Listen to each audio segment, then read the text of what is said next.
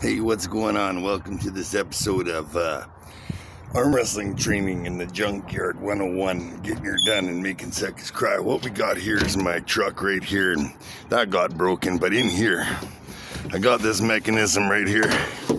See that? Right there. So I'll tell you a little bit about arm wrestling training. One of these is one of the best arm training things for getting yourself ready for arm wrestling. I'm gonna tell you what, I do a whole lot of hand and wrist training too. But anyways, we're gonna bust up some wood here, and I don't know if Momma Fu understands the concept of what a saw is, but we're gonna see what she's doing here. Momma Fu, what are you doing? What are you using?